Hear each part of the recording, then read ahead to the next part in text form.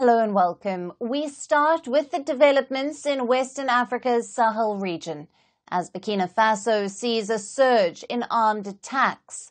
Reports say dozens of Russian military instructors have arrived in the country to help it fight the insurgency. Though there has been no official confirmation, sources close to the government have informed of the development. According to reports, 2 rotations of planes came from neighboring Mali carrying Russian military instructors. Now, Russian instructor is a term used for former fighters from Russia's Wagner mercenary group. The paramilitary has now been regrouped under a new body called the Africa Corps. This rebranding was done by the Russian Defense Ministry after the death of Wagner Group chief Yevgeny Prigozhin in a plane crash in August last year. Russia's Africa Corps has been able to make inroads in West Africa as the military governments have forged better ties with Moscow. Burkina Faso, along with other neighboring junta-ruled states such as Niger and Mali, have signed a security pact with Russia. Now, the pact mandates that all the nations to come to the aid of each other in case of any rebellion or external aggression. Earlier this month, Russian Foreign Minister Sergei Lavrov visited Burkina Faso. He pledged that Moscow will deploy more military personnel and instructors in the country. He also said that Russia will supply more weapons to the military junta. The Russian military instructors are working here and their number will increase. At the same time, we provide training to the representatives of Burkina Faso armed forces and law enforcement agencies in the Russian Federation. So this area of our partnership is very specific and very much advanced. Burkina Faso, along with neighboring Mali and Niger, is witnessing an uptick in Islamist violence. For over a decade, Islamist insurgencies have killed thousands and displaced over 2 million in Burkina Faso. Just days ago, a group linked to Al-Qaeda claimed responsibility for an attack that killed over 100 Burkina Faso soldiers last week. Now, the military government that took charge, citing failures of the previous government to tackle the crisis, controls just over half of the country's territory. The rest is controlled by armed groups. Long-standing efforts by regional and foreign powers have not been able to contain these attacks. Amidst France's failed counter-terror efforts and a rising anti-colonial sentiment, the 3 Sahel nations have pushed out French troops, and they are now turning to Russia as their new partner to tackle these security challenges. Now, for more on this, we are being joined by Advocate Sipho Mantula, who is a researcher at the TM African School of Public and International Affairs, who is joining us live from Johannesburg. Welcome to Firstpost. Thank you very much, and greetings to your viewers.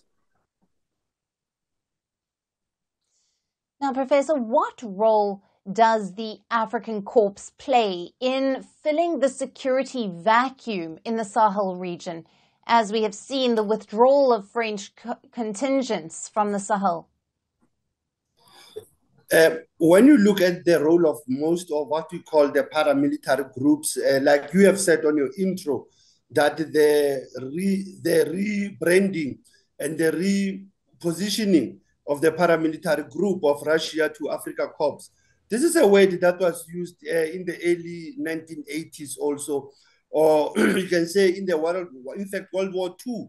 It was a German term that was used. It is the same like also when you look at Wagner Group when it was formed, that most of these groups, they have been formed in terms of military terms, but also their role being to play support to the governments in terms of security, in terms of setting up military bases, but also to tackle what you have said also earlier, insurgency, violent extremism.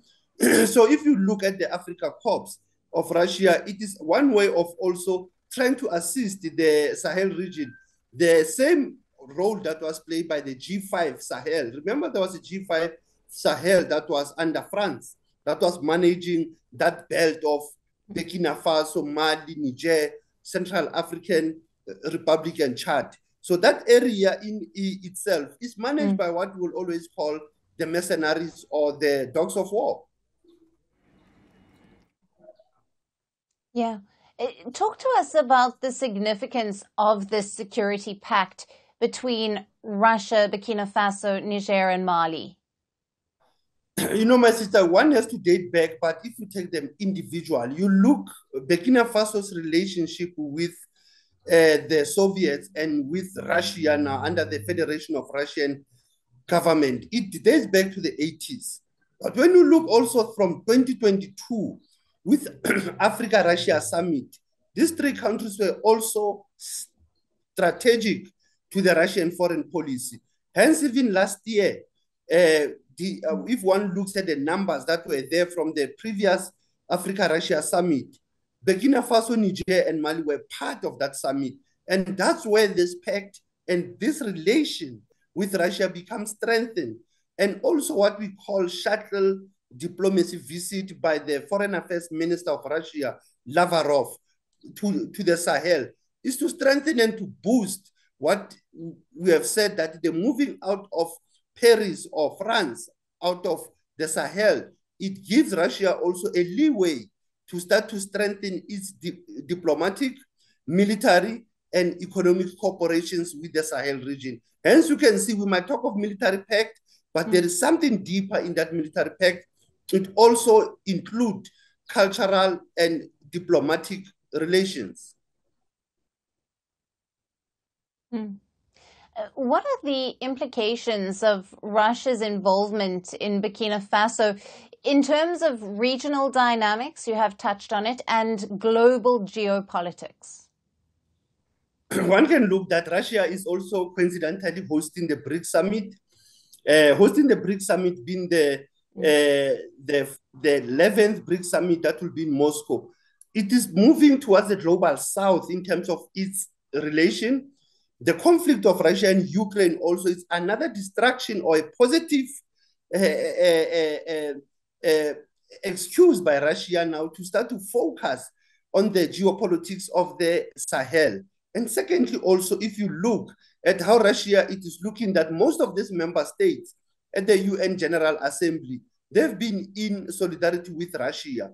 And secondly, on the geopolitics of food security, Russia has also provided what it has promised in the Africa-Russia summit in most of these African countries. So in terms of the geopolitics, one can say Russia is playing a role where it's filling that vacuum, that gap of France moving out of Niger military base, France moving out of Mali military base, as well as in Ouagadougou. So Russia is playing what I would call a alliance of military, diplomatic, as well as economic diplomacy in dealing with the Sahel, and it also interrupting the foreign policy of the global north, and at the same time strengthening the global south. Hence, as I said to you, the peace and security architect of BRICS will also focus on the Sahel region, because this is one of the regions that have been going through violent extremism, poor governance, and issues around economic growth that is not actually benefiting the people of the Sahel region. Absolutely. Advocate Tsipho Mantula, thank you very much for being with us on First Post Africa. Thank you very much. First Post reports from the world's second largest continent. Hello, I'm Alyson Grange. A very warm welcome from Durban, South Africa. We get you the news and the newsmakers from Africa. From elections to climate change to innovations and opportunities. As the world's attention shifts, we report from Africa, the heart of the global south. Join me every weekday live on First Post.